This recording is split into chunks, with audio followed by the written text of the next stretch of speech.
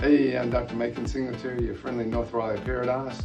I want to talk today about implants. And if you got one, that's great. We used to think they're the greatest thing since sliced bread. They can fail, by the way. Just make you aware of that.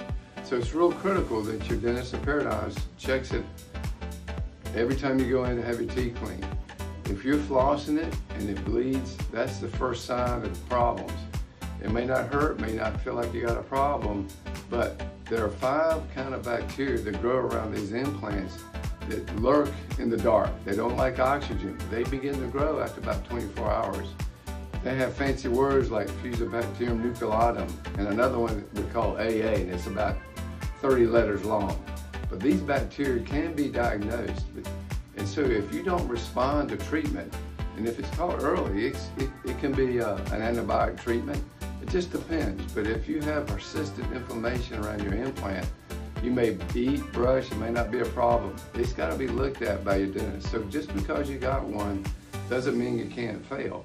And we can diagnose these bacteria. We do what we call a DNA analysis, and they'll give us a report that tells us how to treat that bacteria and get rid of it. And then we'll help you maintain a good oral microbiome around that implant. That's a fancy word for normal bacteria. So I hope y'all have a great fall.